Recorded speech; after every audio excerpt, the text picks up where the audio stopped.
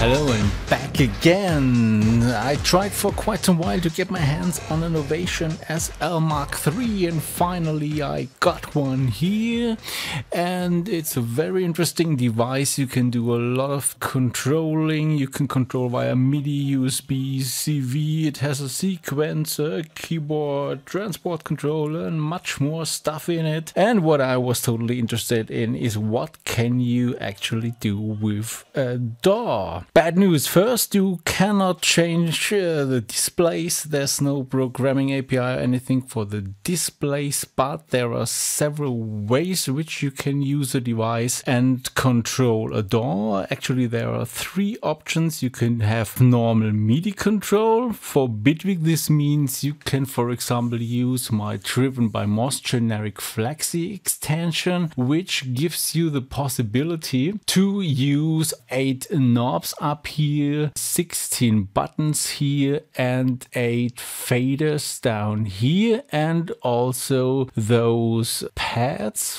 and you can also use the transport. But with the transport it's a little bit difficult because it will also start the playback of the sequencer. So this is something to take a bit care of, that this has a double function. But by only using also the knobs and the faders and all those buttons, you can map, I guess, basically every feature that generic Flexi provides you. So you can control devices, clips, your tracks, volumes, panorama, sense, all the stuff. The drawbacks with that are that you don't get any feedback. So for example, if you change a fader volume or change a panorama, it's not updated in a display. So you are stuck with the value that you last changed the fader or the knob on the device. Second drawback is you don't see any track names or device names or all those things. But for controlling, it's already quite powerful.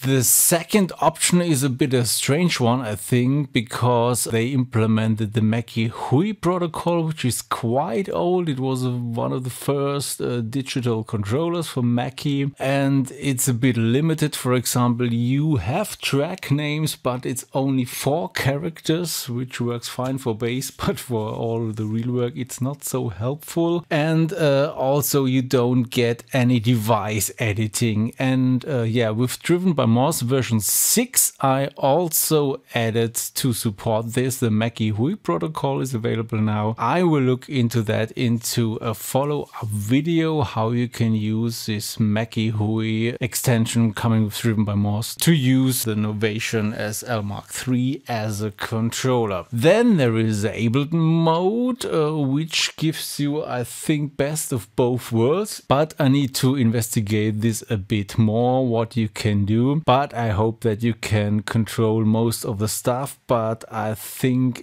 we're stuck with the features that Ableton gives you, and still generic Flexi gives you some more options and functions which you can use, but let's see how that will work. Okay, so much for a first introduction, and as I said, in the next video I will look into the MkIII protocol using here with the Novation, and until then, make some funky music.